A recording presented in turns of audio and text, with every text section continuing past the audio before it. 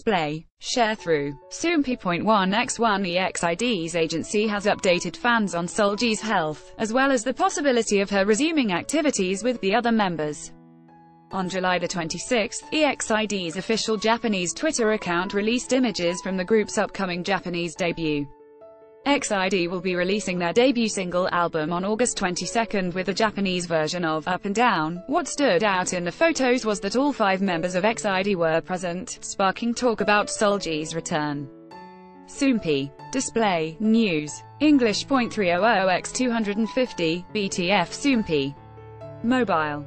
English.300x250, ATF. She underwent orbital decompression surgery earlier this year and has mostly been focusing on her health. On July 27, Banana Culture responded to growing interest in Solji potentially resuming activities and said, "Solji has received a clean bill of health from her doctors. However, we will all have to keep monitoring her health and be cautious as hypothyroidism has the possibility of coming back." The agency confirmed that Solji has been participating in preparations for EXID's Japanese debut, taking part in the photo shoot and recording process. However, the agency stressed, "We are still in talks on whether Solji will participate in upcoming promotional activities for EXID's Japanese debut.